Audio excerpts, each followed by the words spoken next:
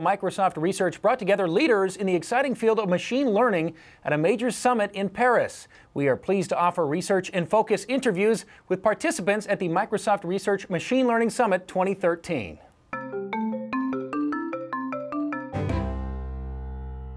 Nowhere is the promise of machine learning greater than in the area of healthcare. I'm joined by Microsoft researcher Dr. Silvia Chiappa, who is going to fill us in on the exciting machine learning approach she's using in the realm of medicine. Welcome, Silvia. Hi. Silvia, so I understand that you are using machine learning to look at problems in lung functions, correct? Yeah, that's correct. Basically, I've been working on a medical project which is about using model-based machine learning to estimate the health status of the lungs from lung function tests, specifically from spirometry tests. So you're looking at more than one factor and how they affect the lungs individually and in combination. So how does machine learning enter in? Well, I think this was the first time in which machine learning and probabilistic modeling was used to analyze the effect of factors. And in my opinion, this enabled us to overcome some of the limitations of previous studies. For example, due to the difficulty of collecting large sample size data, most previous studies were really focusing on one factor only or on a small age range. And so concurrence of factors and an analysis over the entire adult too are still rare and missing. So with our machine learning approach, which we could analyze all factors and combination of the factors over the entire adult too. And the key was really to have a model in which information among factors and among ages is shared. So this is one, I think, one of the advantages in using machine learning.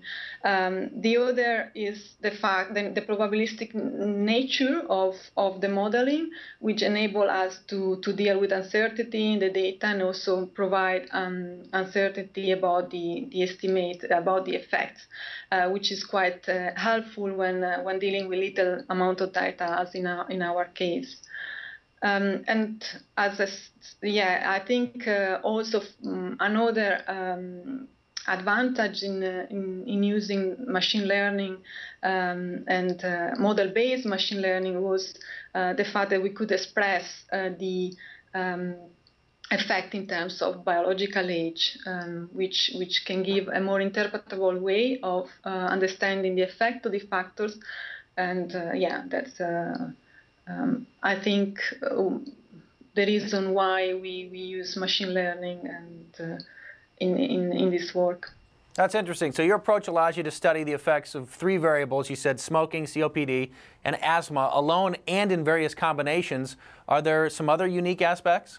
Well, yeah, the fact that we express this effect in terms of biological age. So the idea was to create a model that can tell how old the lungs of individuals which are affected by asthma or other lung diseases are with respect to healthy individuals. This is a unique aspect of. In the past, individual biological age was used to as a more effective way of expressing impairment of the lungs, with the hope that it would be more effective in convincing people that smoke to quit.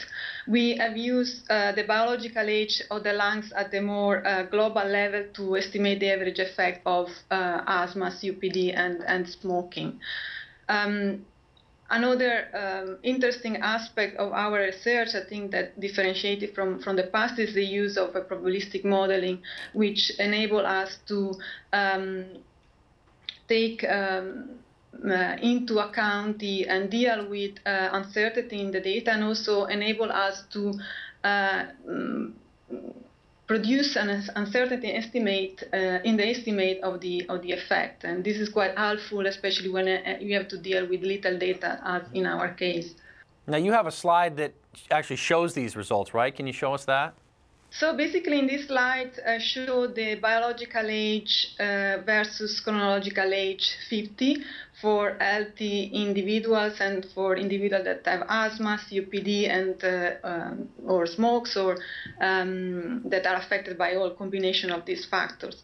And in our model, the biological age is a random variable with a certain distribution, and what we show in this figure is the mean in white. The center of each rectangle is the mean of the distribution, and the height of the rectangle is the cover 90% of the probability the distribution, so gives a measure of uncertainty in the estimate. So we can see that uncertainty is quite high, but we can also still see some interesting effect. For example, individuals that have asthma and smoke have a biological age of around 57 years, while people that have asthma and smoke have a biological age which is much higher, of 67 around. So we can see that the combined effect of smoking and having asthma is much more detrimental than the single effect of smoking and having asthma. And this was an interesting aspect that, of this research, the finding that this co-occurrence of effect have a much more detrimental effect than single factors. And if we see in the figure, the worst of the cases really for individuals that smoke, have asthma, and COPD, for which the biological age reaches almost 80 years. That is very interesting. Now, where did that data come from? The data came from the Department of Twin Research and Genetic Epidemiology at King's College London. Basically, the department has collected the largest UK adult twin registry. It's a cohort of around 12,000 individuals, which encompasses clinical, physiological, behavioral data. And basically, we have analyze a subset of this data set, the one that is related to the lung, the lung function. I'm curious, what has been your biggest motivation in pursuing this research? My goal has always been to use machine learning and my skill and specifically probabilistic modeling to solve some real-world application. I'm particularly interested in the medical area, and I thought this, especially in medical projects, there is a huge need of trying to attack the problems in a different way. So in most medical projects, the classical statistics is still largely used. I believe that machine learning could give an improvement, and I wanted to give my contribution on this project. So I've got to ask, what's next for you? Additional research into lung functions, or maybe a whole new area of exploration in machine learning? Well, there is a little bit of work to do still on this project, in the sense that, as I said, I would like to make the model available, and this requires some work. I would also like to extend it to take into account the fact that our data, I didn't say it, but is twin data, and also it encompasses it was temporal data. I didn't discuss this aspect, but there are little things to do still to complete this research. But then I will definitely move, I think, in a month or so to a new project, which I'm thinking about. Machine learning that can figure out the age of your lungs. It's obvious that machine learning has tremendous possibilities in the healthcare domain. And I want to thank our guest, Dr. Silvia Chiappa, for calling in to discuss these exciting developments. Thanks, Doc. Thank you very much.